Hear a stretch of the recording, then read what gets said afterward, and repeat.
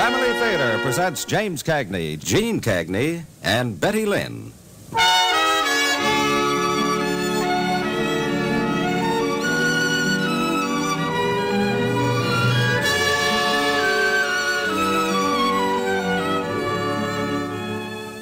From Hollywood, the Mutual Network, in cooperation with Family Theater, presents The Last Straw, starring James Cagney and Gene Cagney.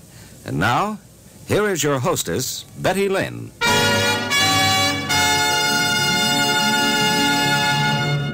Thank you, George Crowell. Family Theater's only purpose is to bring to everyone's attention a practice that must become an important part of our lives if we are to win peace for ourselves, peace for our families, and peace for the world. Family Theater urges you to pray. Pray together as a family.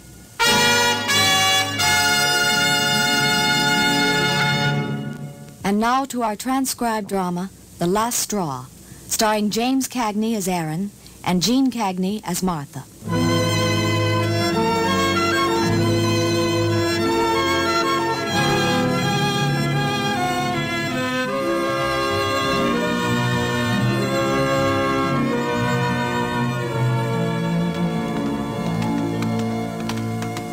Over that way, son. You don't have to push. I can walk. All right, walk yourself into Sergeant Aaron's office, then. Hello, Quinn. What's this? Found him asleep in a parked car. Oh? Well, since when is sleeping in a car such a terrible crime? At 3 in the morning in somebody else's car, it's close enough. Judging from the way he's dressed, he ought to have a better place to sleep. What's your name, kid? Don't call me kid. Ooh, a very tough citizen, Quinn. Yeah, he hasn't been what you'd call too cooperative, Sergeant. What's your name? I don't have to tell you anything. I haven't committed any crime. Quinn, maybe we'd better just throw him in the drunk tank and forget about the whole thing. I was thinking of solitary confinement myself, Sergeant. He seems kind of antisocial to me. Look, maybe I'm not very old. Maybe I was born yesterday, but not this morning. So you can stop trying to scare me. So I took a nap in the car. Unless the guy who owns the car wants to make a big thing of it, you've got no right to hold me. Well, thanks, Dad. Now, if you don't mind, I'd like you to teach my grandmother how to suck eggs. Huh? Never mind. What's the story on him, Quinn? A radio car answered to 925A at Sunset and Dillon. Found him asleep in the back seat of a car owned by a Mr. Wait a minute. Mr. James DeCure. Officers checked with him. He didn't know the boy. Said if he hadn't done any damage, to forget about it. And? Kid wouldn't give his name and address, so they brought him in on a 920C.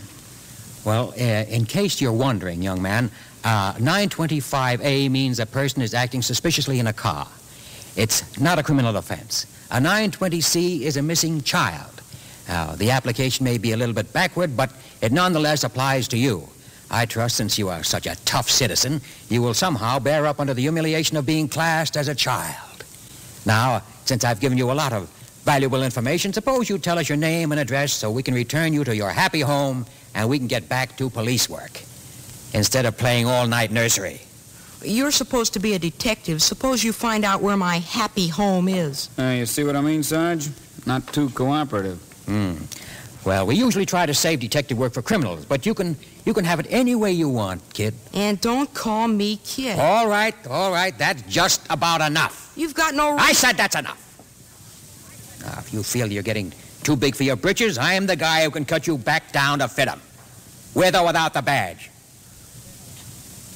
What do you have on him, Quinn? Right here, Sergeant. Handkerchief, comb, knife, glass case, fountain pen, wallet. And this book, it's the Pocket History of Political Science. This address book was in the wallet. No cards? Student body card? Y membership? Anything? Nothing. Let's see the address book. Hey. You got something to say? No, sir. Quinn, start calling the people in this book. Work back to front till you get a fix on him. Then call us home and try not to alarm anybody. Right. You know, some of your girlfriends are going to think you're pretty hot stuff, having the big city police asking questions about you, boy. Sure you don't want to make it easier? It won't make any difference. I guess I'll just have to change my plans a little. I hadn't counted on being picked up. You said that like a 4-time loser, son. A 4-time loser gets life. He has to live his life in prison. That's right. Maybe, in a way, I am, Sergeant.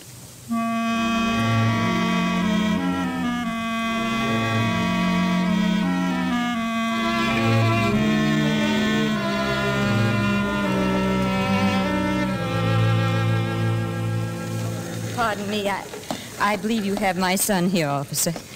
My name is Martha Raines. Oh, yes, Mrs. Raines. If you'll step this way, please. I don't suppose you know just why he's here.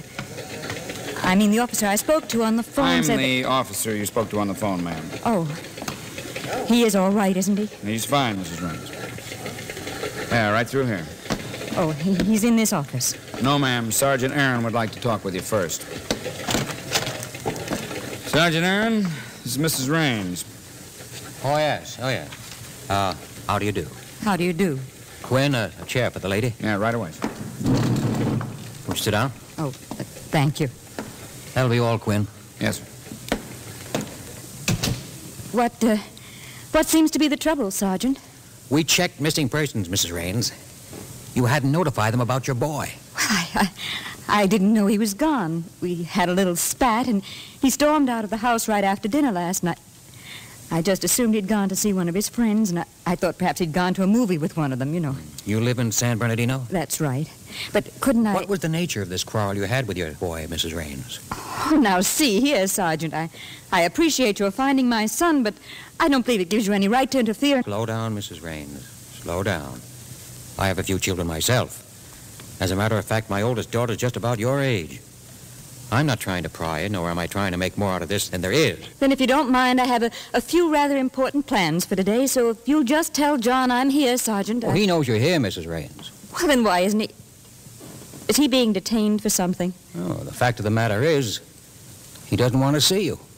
What? He doesn't want to see me? You want to tell me what the fight was about? Well, I don't really remember. I don't think it was anything too important. Something about some course he wanted to take at school, I believe. Not according to Jack, Mrs. Raines. His name is John, Sergeant. Again, not according to Jack. After Officer Quinn located you, the boy and I had quite a talk. He's a pretty fine kid, and smart. I'm perfectly aware of my son's good qualities, Sergeant. Now, if you'll let me speak to him, I'm sure we'll be able to iron this out without any further police assistance. Mrs. Raines, your boy graduated from high school before he was quite 15. John's always been a brilliant student. According to him, you insisted on his doing extra schoolwork, taking classes in the summertime. Well, insisted is hardly the word. I may have suggested a few things, but I'm sure that if he seems a little advanced, it's only because he wants me to be proud of him. Mm-hmm. He also told me you vetoed his choice of a career, and that without even mentioning it to him, you selected a college not of his choice, in fact, opposed to his choice, enrolled him in it, and even selected his course of study, even before you told him he was going to college. Really, Sergeant, these are family matters. They certainly don't concern you. They certainly do concern me. They started concerning me the minute he was brought into this police station. You raise your voice and pound your desk as if I were on trial here. In a sense, you are. Mrs. Raines, have you ever heard the expression, the devil is nothing but a sick angel? Well, criminality is nothing but a sick part of society.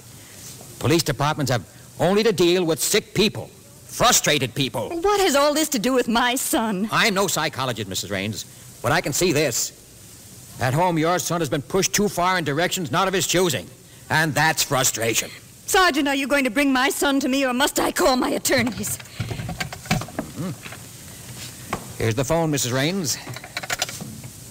But before you call, just remember, I'm not holding him. He just doesn't want to see you. Now, want me to dial the number for you? No. No. Oh, Sergeant. Sergeant, what's wrong? Where did I go wrong? I don't know, Mrs. Raines. But now that you've admitted you were wrong, we might have a chance for arbitration. Sergeant. Yeah? Located the boy's father at the athletic club. He came right over. Is he outside? Yeah, you want me to bring him in? Ask him to wait, will you, Quinn? Sure thing. Sergeant, does he want to see his father? Do you want to see his father? Did you hear me, Mrs. Raines? I heard you. No, I don't want to see him. It's the same with Jack. He says the action is directed against both of you. The action? Jack calls it a divorce action. He says he's divorcing you and Mr. Raines.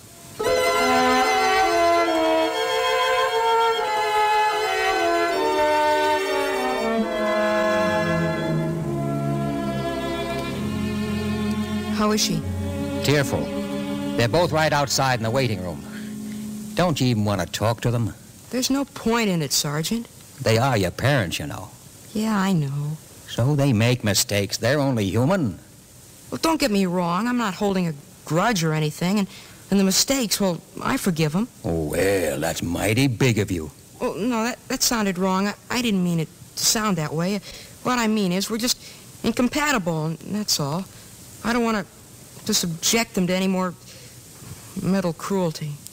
Boy, I've run into some screwy situations, but this one tops them all. Look, Sergeant, you say I should talk to them. They're outside in the waiting room? That's right. Open the door a crack. Okay. So? Can you see them? Yeah? Are they talking to each other? No. Then why should I talk to them? Oh, look, Jack. Yeah? I bought you a ham sandwich for breakfast, didn't I? Yeah. Yeah. I showed you pictures of all my kids, even the baby. Yeah. Well, we've had a couple of nice, friendly chats. At least, I thought they were friendly. So in a manner of speaking, we're friends, buddies, pals. I hope so, Sergeant. Well, then, as a gesture of friendship, would you do me a favor? Would you talk to them? Okay, Sergeant, you win. Good. Quinn, Yes, Sergeant? would you bring in Mr. and Mrs. Raines? Well, I'll let you be alone with them for... That wasn't part of the favor, Sergeant. Okay. Have it your way. Hello, John. Son? Mother, Father. John, my son, how could you do this to me? To your own mother. Inspector, would you mind? Believe me, I'd like to. I but- asked him to stay. You asked him. That's right, Mrs. Raines. He did. John, I couldn't believe it when the sergeant... When he said that you didn't want to see me. I thought he must have misunderstood, and... You're treating us pretty rough, son. After all, we are your parents. Don't you see, Dad, those aren't the magic words. They don't solve anything. Darling, what's all this about divorce? Jack, you can't divorce your parents. A boy can't divorce his mother. Or his father. Why not? Aren't you two divorced? Well, not really. I mean, not actually.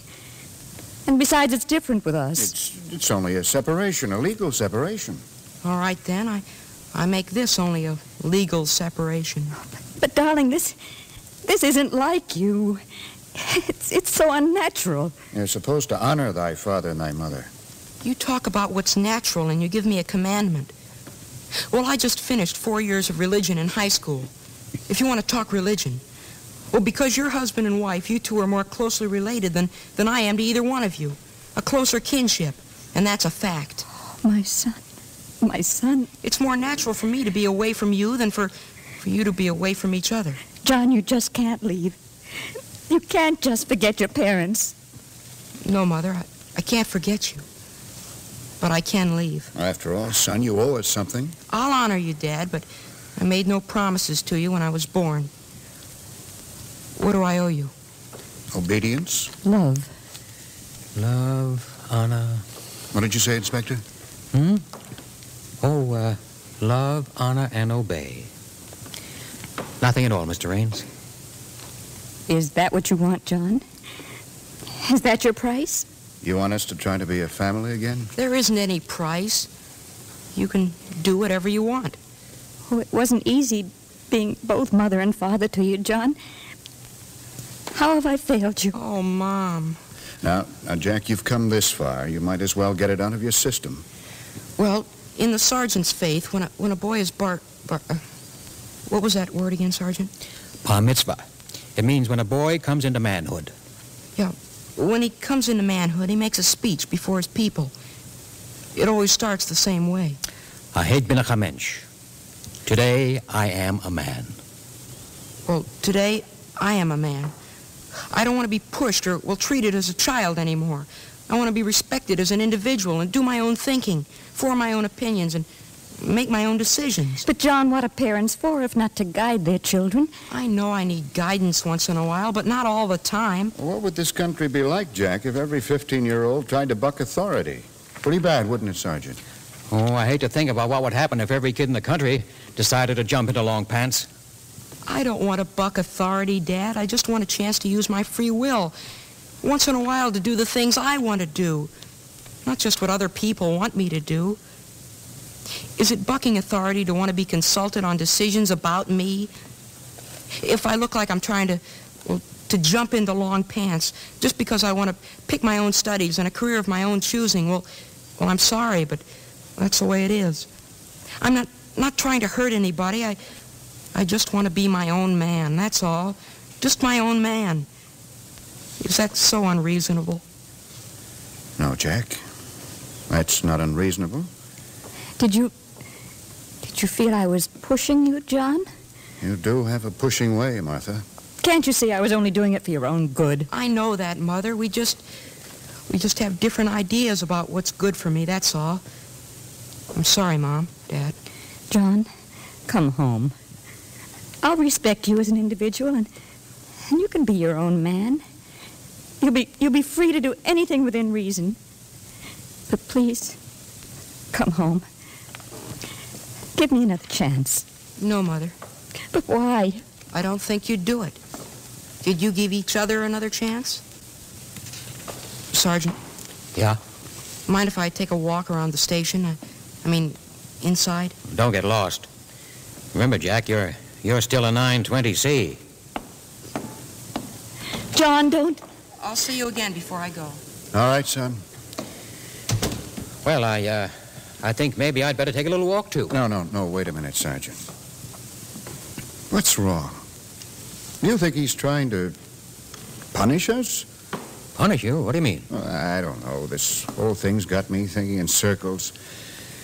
Somehow, when he was talking to us, I felt he was only waiting for someone to make the right combination of words for everything to be all right again. You know, I felt that too, Bill. And he said, Dad, those aren't the magic words. I thought sure that when we offered to try to make a home again, to be a family again, Even I could see through that one, and I'm not as emotionally interested in this as he is.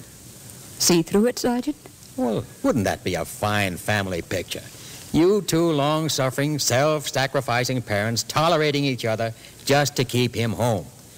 I think he'd be better off if he got away. Now, don't misunderstand me. I'm not for his leaving. He's just a child. No, he's not. But he's not ready to leave home yet either. Anonymity. He'd be a stranger wherever he goes. Nobody to care. Nobody to take pride in his accomplishments. Nobody to point out the dangers or be scandalized at anything he does. Anonymity can be a dangerous thing for an adult, let alone a 15-year-old, no matter how smart he is. It's all my fault. Bill, it's all my fault. No, Martha. I'm as much to blame as you are. I don't want to be pushed, he said. Bill used to say that too, Sergeant. You're a very strong woman, Martha. Oh, very strong. First I pushed my husband from me, and now my son. What's wrong with me?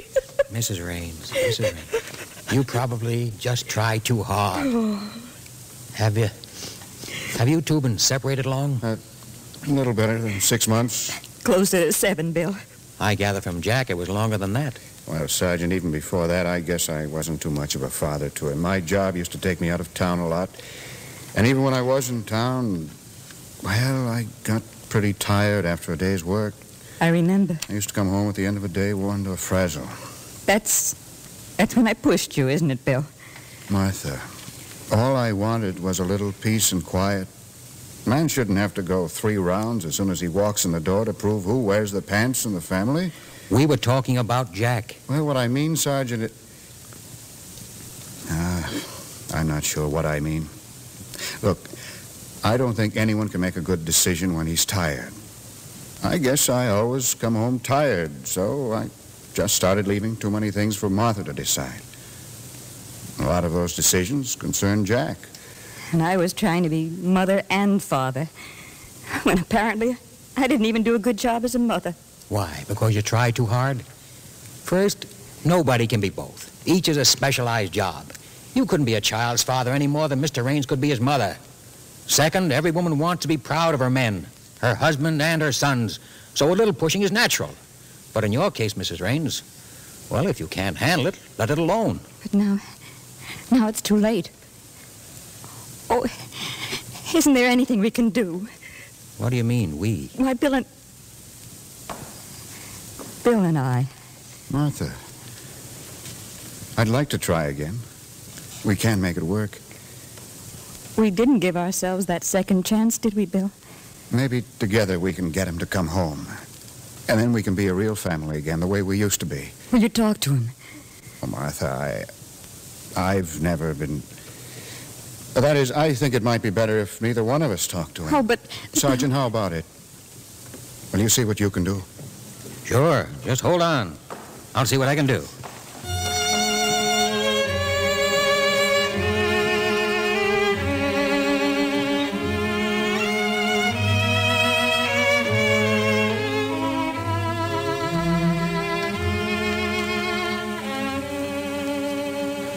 Well, how about it, Jack? I don't know, Sergeant. You don't know. They're going to try again. Can you do less? They're going to end the separation? That's what they said. And they don't seem to be doing it for me. I wouldn't say so. Well, what I mean is, do you think they'd end the separation even if I wouldn't come home? Oh, for Pete's sake, boy. No, I mean it, Sergeant. You see, if they do it for me, it wouldn't work. But for each other, for themselves, well, then there's a chance. I get you. I think they mean it, Jack. I do. Now, how about it? What have we got to lose?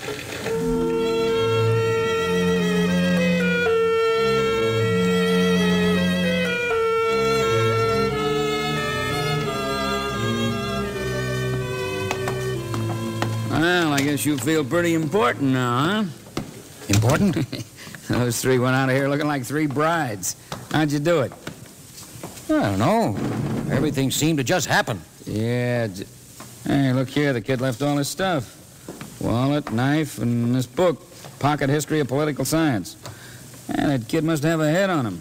He's no slouch. I was carrying paperback shoot-'em-ups when I was his age. Hey, look, he's got a section underlined. Let's see. Here, see? Yeah. An example might be found in the formation of our own government, when the original states banded together for mutual assistance against an outside threat to their security. It may be true that in unity there is strength, but by the same token, unity is seldom brought about unless there is a need for strength. Quinn, I think I've been used. And I was the guy who was going to cut that boy down to fit his britches. What do you mean? You think he engineered this family reunion? All the way. No, I think you're wrong, Sergeant. He just wanted his own way, that's all. He didn't like the idea of his mother picking his school. No. That was just the incident that drove him to action. The straw that broke the camel's back, but it was a pretty big straw. Big straw? The school he wants to go to is a seminary. The boy wants to be a priest.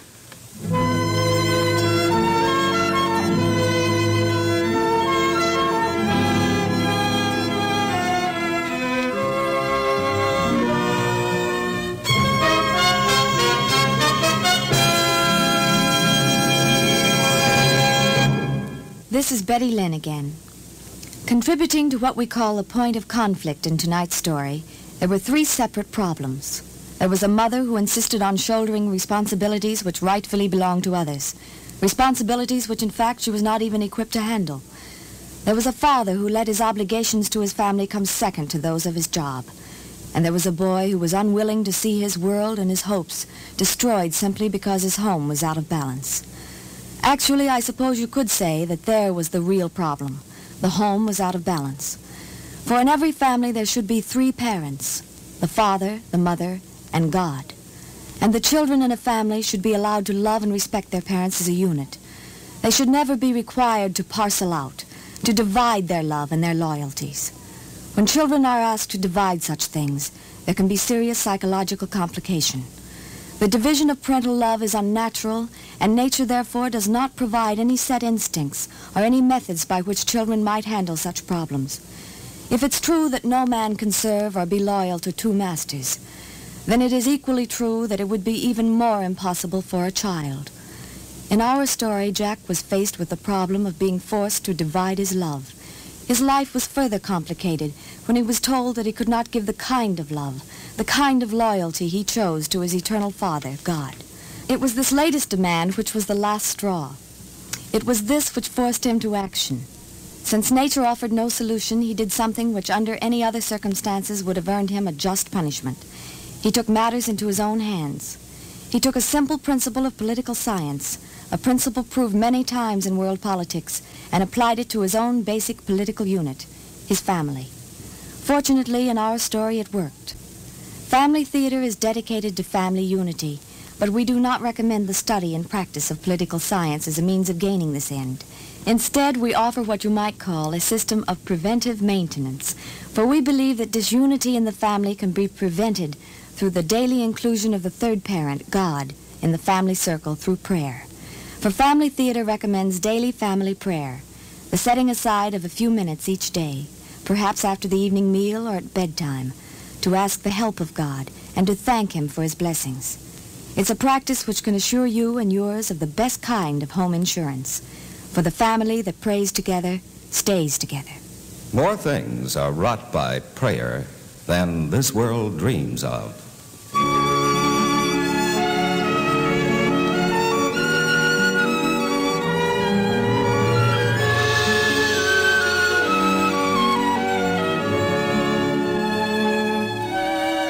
From Hollywood, Family Theater has brought you transcribed The Last Straw, starring James Cagney and Gene Cagney. Others in our cast were Herb Vigran, Martin Dean, and John Stevenson.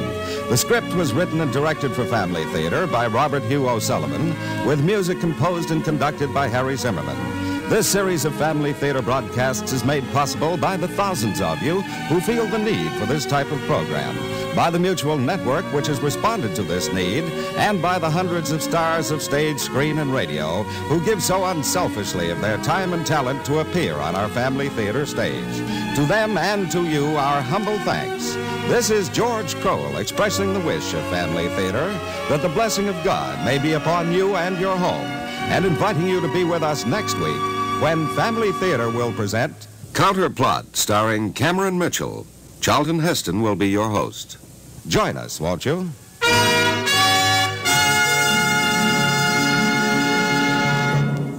Family Theater is broadcast throughout the world and originates in the Hollywood studios of the world's largest network. This is Mutual, the radio network for all America.